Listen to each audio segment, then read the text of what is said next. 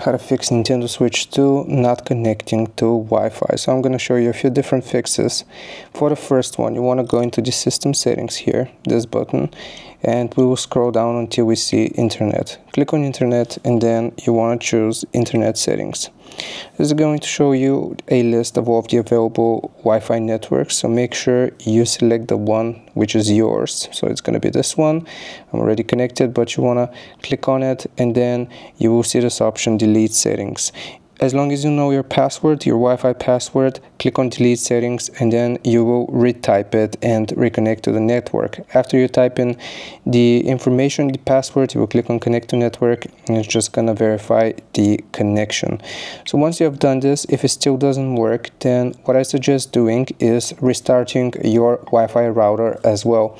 You want to unplug it from the power, wait about 1 minute and then plug it back in, and this should fix the issue. If it doesn't work again, the last thing that I suggest doing is pressing the power button here and holding for 3 seconds, which is going to give us the option to power off. So we're going to go into power options and you want to power off the console.